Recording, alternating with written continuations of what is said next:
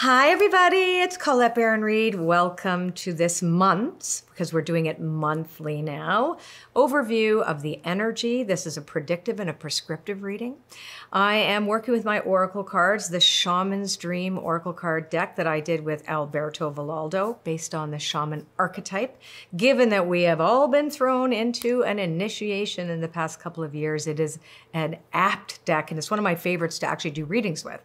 Now, when I say I'm making a prediction, I'm not predicting events as much as I'm tracing energy. I'm like looking at where is the energy flowing, and then the prescription part is what do we do about that? So that's always how I do my readings, okay? So you're gonna get a bit of both because I believe just a prediction is really looking at a snapshot in time that's only possible and potential, and takes away our opportunities to change things. This gives us a more fluid view of life on life's terms, as well as our ability to be the shaper of our reality, not just the shaped. So we do have a say. So in some ways, right? So at least we are able to find a way in which to mitigate difficult circumstances and to support the positive ones.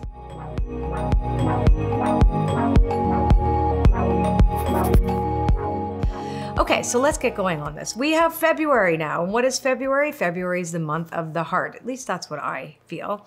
I have a lot of people I love born in February, some of my family members, some of my friends, and I have a big love for February. And of course, Valentine's, for those of you who know about it or celebrate it. Some of you don't, doesn't really matter. It's just that it's kind of like the love month. The first card that tells us the energy of this month is Heart Home, which is compassion. Now, interestingly enough, we're also in a universal year of 6 in numerology, which is all about relationships, family, connections, healing those connections, finding ways in which we see ourselves reflected in others. Everything is relationships. Everything is. We relate to ourselves, we relate to our higher powers, we relate to each other, and it's our friends too. Like, how much do we bring ourselves to our friendships? How intimate are we with people? And the call for this month is compassion. Now we're in that, remember I said universal year of 6, which is all about these relationships. But also it's the month which resonates to 8, which is really about getting going, but also taking care of our health, right? So it's a month where we would look at our finances. We would take a look at what's going on in terms of, the exchange of our energy. How about that? So we look at it like that. We look at our energy output. What do we get back? We look at our money. We look at all the hard work that we've put in the past 9 months, or 8, sorry, the cycle of 9, like the last time we had an 8-month. What were we doing last year, 8 months ago, sorry, at this time? And then this is the culmination of that. So we have a number of mixed messages this February. And remember, we also have to look at the context in which we live.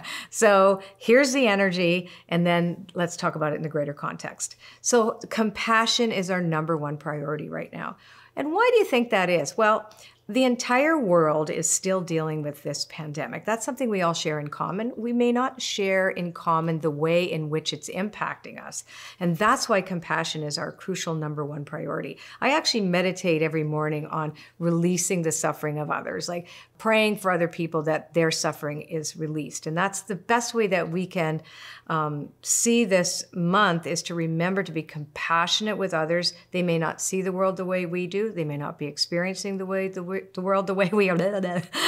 The world the way we are. Ooh, that's a tongue twister. And so it's really important to remember that the world is not suction cupped onto the ends of our noses, and that when we consider the greater context of people who are suffering, people who are going through something that is really, really difficult, there's been a collective trauma response that's been going on now for a long time. We weren't equipped to be under so much constant stress.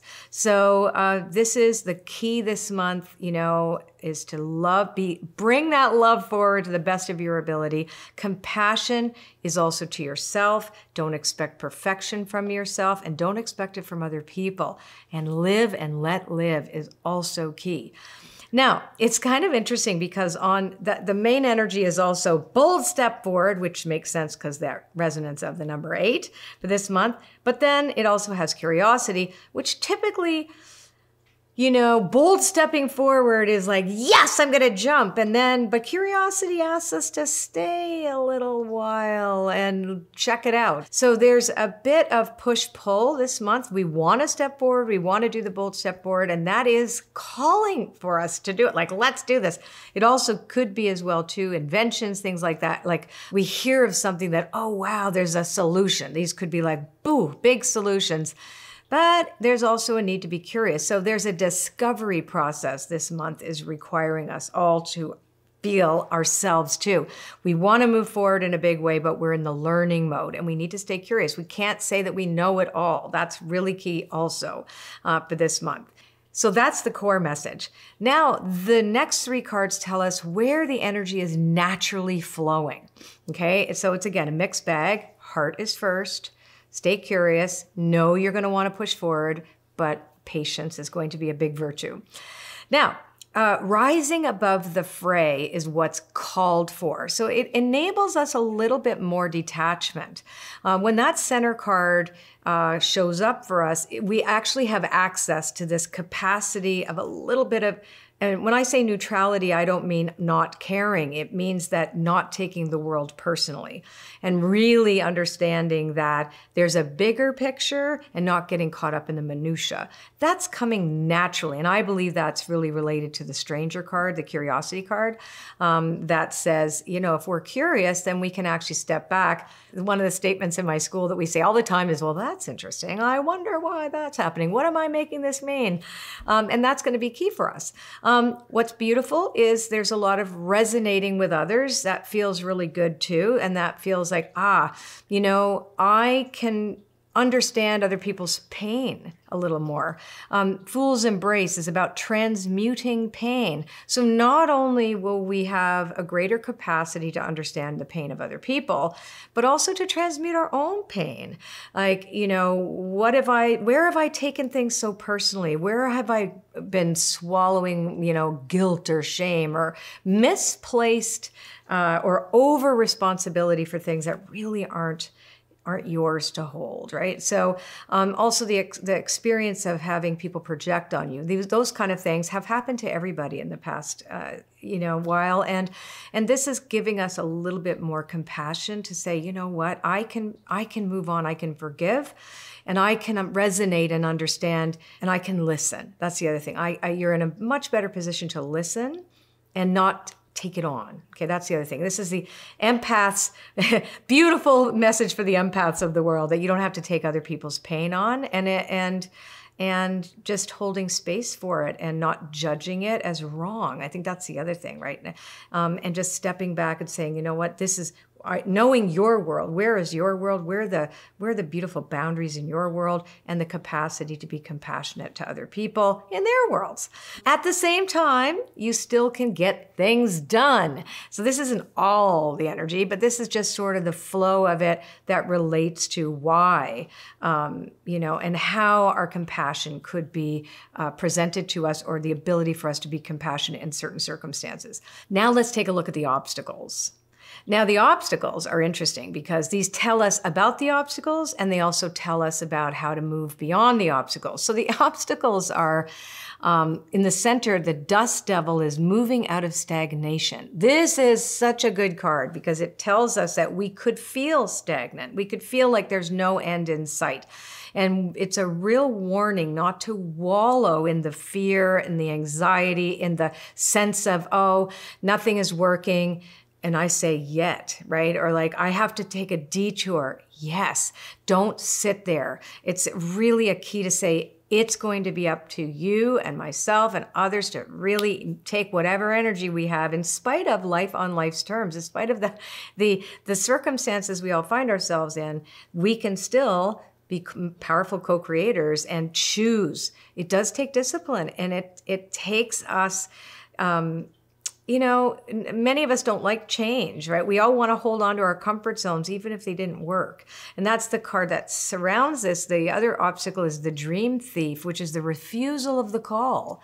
It's like when we dig our heels in and say like, no, I feel better being afraid of everything and being angry. Instead, it's like, oh, okay, you mean that I could dive deep over here? That's the, I can dive deep into what's going on for me, and I can really dive deep into a task, get some deep work done, and know that I have to surrender to life on life's terms. This is really a call for the serenity prayer. God, grant me the serenity to accept the things I cannot change, courage to change the things I can, and the wisdom to know the difference between the two, right? So the call is to actually surrender to what is and discover what are the things that I can change. And what we can change is our inner world and what we do with the exposure to the outer world. How do we meet that outer world? Do we meet it with grace? Or do we meet it with fists, right? So, and this is saying, now listen, and this is not suggesting that, if you need to have that's a bad thing, and we don't want to bypass anything of your own personal experience, but this is an energy report. So this is like really looking at what's there and what are we called to experience as a collective. Like, is this, how are we going to get to peace? And sometimes you have to go through chaos and a lot of destruction before you can get to peace. And so this is saying your part in that, my part in that is to listen to the call. Dive deep. Sometimes you have to say, okay, I can't handle all of this. What can I? Sometimes you have to get your world so micro and so tiny and schedule yourself to the point where you're saying, okay, now I can focus on this. Now I can focus on this, because you can ask yourself, where's my energy going all the time? What am I actually looking at all the time? And how's it making me feel? If you do have a choice, and you can give yourself the choice to say, you know what, I'm out right now. I need to replenish. This is all about the oxygen mask, all about that oxygen mask. So what also is beautiful about this, the obstacles section, is we get out of all our obstacles by action. This is not by just thinking. And it may not be that we think or take an action about something specific that is the issue. It could be that we take actions in other areas of our lives, like creativity or something that we might have just started, and we want to focus on that when we realize I don't have any power to change any of that, so I can't just sit here and stare at it, but I can do this. Right, so there's lots and lots of ways, since that then when we focus on this, sometimes and often that thing over there takes care of itself. It unravels. It's no longer that horrible sticky hairball that got vomited out on your lap, and you're like, I need to fix it right now, right now. And no, maybe not. Maybe not. Maybe it's not fixable right now. Maybe what is not about fixing anything, is about allowing something to be exactly as it is and taking a breath and focusing on what you actually feel that you can have an influence over in a positive way. Remember, this is all about what's in the highest good for all of us. That's the only question I ever ask when I do these readings. What's in the highest good for everybody? Okay, now let's talk about the hidden influences in the month of February. I love this because it made sense with what I just said over here. Joyful Muse, which is all about being inspired. What does inspiration mean? It means of the spirit.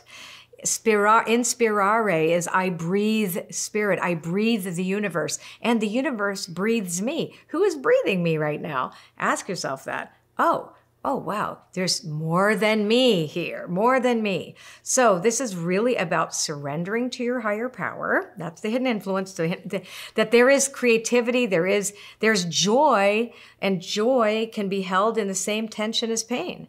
It's a both and we are incredibly resilient creatures. We are. And when you think about this is the way that we protect our future, through the arts, through us being able to be inspired to connect with each other, to resonate with something that feels really positive to you. And again, we have to discover the positivity in the center, like the center of the storm, when everything else is going on around us that is actually trying to hypnotize us to get our attention away from being able to really make change happen. It's a very interesting thing when you think about it. Now, remember I said earlier, the concept of initiation. It's one of the reasons Alberto and I did this after I helped him with mystical shaman, because he's the shaman. I am not. I'm the mystical part of the mystical shaman. We got together and I said, both of us have a background in Jungian psychology. Why don't we focus on the archetype? Instead of shamanism, I want to talk about what is the archetypal energy of this. And part of it is that we prepare and we do an initiation. And the preparation stage is actually something that's really sacred and meaningful, but none of us actually got to do that, right? We've been preparing all along, even though we didn't know it, but it wasn't, you can't really look at that and go, oh, I knew, and I was making it sacred, and I was ready, and nobody was ready. And then we were called to the underworld, if you will, or the places within us, the shadow of all of our society. And then we come back. The initiation is to come back and cross the bridge with a gift, right? And that's how we protect our future. But this is the best part. This year and this entire year, there is a lot of inspiration. So we have to remember that in the midst of everything, there are these beautiful shining strands of creativity and inspiration that keeps us linked to our higher power. And we discover, and because we don't know because we're in uncharted waters, all of us are, we discover something extraordinary when we let go. And, I say let go and let God. Do our part. You don't stay armchair astronauts, right? Do our part, lead with compassion, lead with love as best as you can. And that's how we cross that bridge. The initiation is crossing that really scary bridge to the other side. Now, here is what is the wild cards, and these are great.